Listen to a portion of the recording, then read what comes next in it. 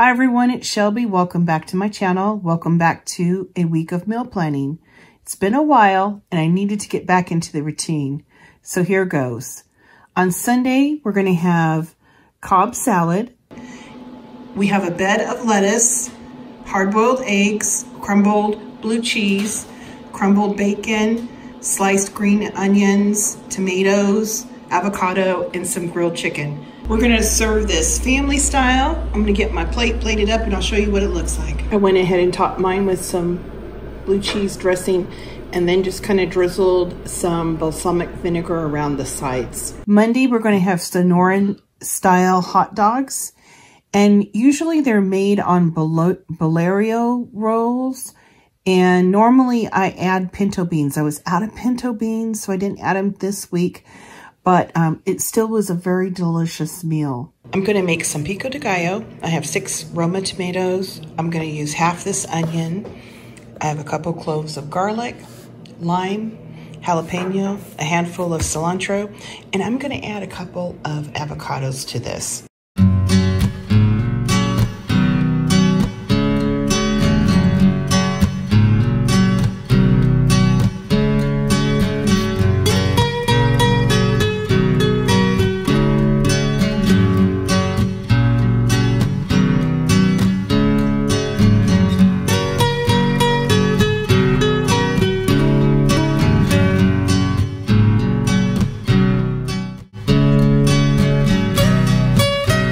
I'm seasoning with some salt to taste.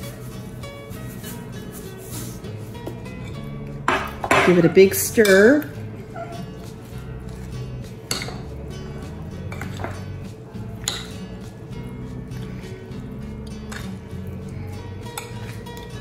And that's going to be our topping for our Sonora style hot dogs. I took a piece of bacon and wrapped it around a hot dog and then secured it with toothpicks.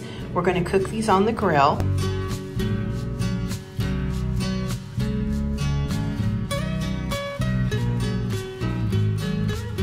Let's get this put together. I believe traditionally they use a bolillo roll, but I can't find that at my grocery store.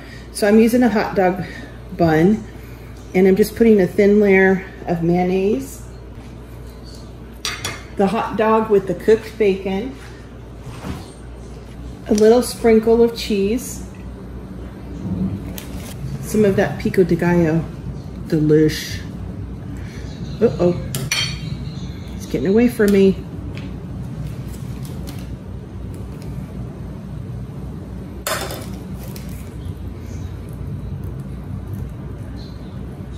And finally, just a little bit of Mexican crema, or you could put sour cream with a little bit of lime in a bottle like this. And that is our Sonora style hot dog. Tuesday, we had been working in the yard all day long. So I made a charcuterie board with just a bunch of vegetables and some meat and cheese. And I made a homemade hummus. I'll put the recipe for that in the description box. For dinner tonight, we're having some fresh veggies, some Krogan bologna that I had in the freezer that my brother brought, some New York sharp cheese, and then I just made some homemade hummus. We're just gonna pick at it, and that's what we're having for dinner. Wednesday, Ken grilled some steaks, and I had got some sirloin steaks on sale a while back, and I used the Bourbon Street steak copycat from Applebee's. And then they also have like a glaze you put on when you start grilling them. So good. I'll put the recipe for those in the description box. I caramelized some onions and mushrooms and brandied the mushrooms. I have a video how to do that. We had baked potatoes and a nice salad. It was a wonderful dinner. A simple salad. We have potatoes in the oven, so we have a potato station here. We got potatoes in the oven. We're caramelizing some onions, and I also made some brandied mushrooms to put on top of the steaks. Ken has these sirloin barbecue Bourbon Street steaks, and it was so handy because I had, when sirloin was on sale, I put that what's the restaurant that has this? Applebee's? Is it Applebee's? Yeah. It's a copycat recipe for the marinade. Just pulled it out of the freezer and put it in some water for just real quick, and then Ken put them on the grill. And then I made that bourbon basting sauce to go on it. I'll put the recipe in the description box. Thursday, we had old-fashioned meatloaf. I have a recipe on how to make this, and I'll link that in the description box. Tonight for dinner, we're having meatloaf, green beans, and potatoes that we put oil and salt and pepper and cooked them in the oven, roasted them. Friday, we were celebrating my son's, I want to say graduation, but they didn't have the ceremony, so I don't know what you call it. But he graduated with a double degree, a bachelor's in computer programming and cybersecurity. He had a 4.0, cum laude, valedictorian. And with this COVID, they didn't have a ceremony. I don't know if they're going to have it at a future date, if he'll have a commencement ceremony. But anyway, our family celebrated, and we made some drunken clams.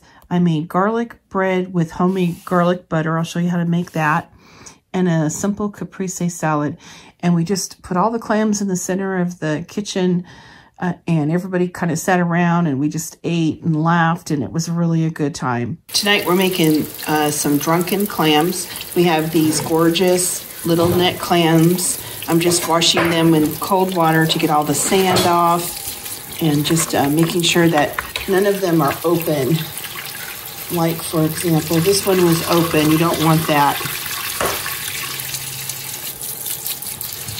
In my pot, I have a couple of tablespoons, probably 3 tablespoons of olive oil and about 3 tablespoons of a garlic compound butter. I have 12 cloves of garlic, and we're adding 3 shallots finely minced. We just cooked the shallots and garlic for about a minute. Now we're going in with all of those little neck clams. We decided we wanted them a little spicy, so we added a jalapeno as well. I didn't show you guys that, but we did.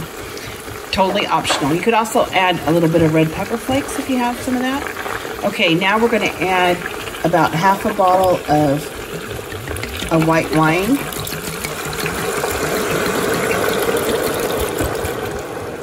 We're going to get the top on this and steam these clams. I have them on medium-high heat. I'm going to bring them up to a boil and then steam them until all the clams open up.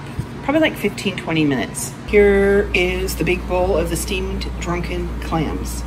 And I made some garlic bread too to go with it. I also made a caprese salad and put a little bit of finishing olive oil and balsamic vinegar on it. It looks delish. I just washed the flat leaf parsley and the little bit of chives that I harvested, and I'm gonna make a compound garlic butter using these herbs. I'm making some compound garlic butter. In my bowl, I have 1 pound of softened butter. And then I'm gonna add some seasonings.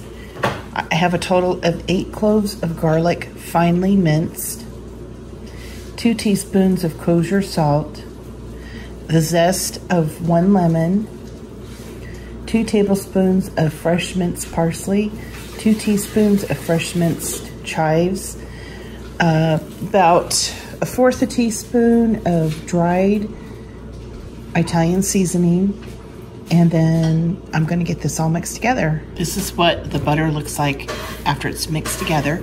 I put half of the compound butter on a piece of plastic wrap, and I'm just gonna wrap it up.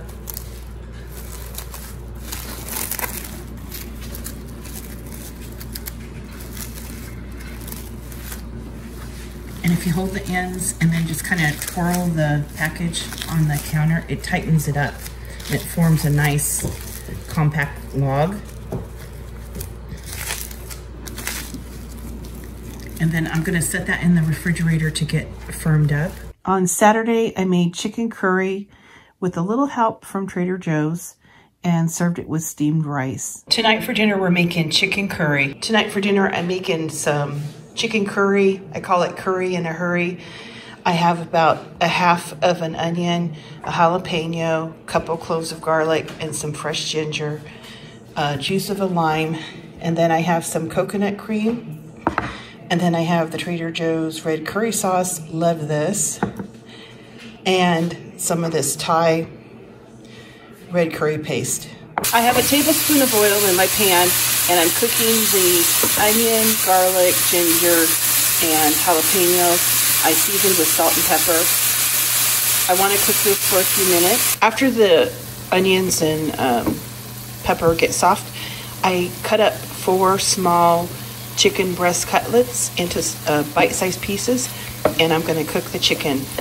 I added about half of the curry paste, and then now I'm just going to add the curry sauce and the coconut milk and let that heat through. I'm going to bring the sauce to a simmer and simmer it while I make some white rice.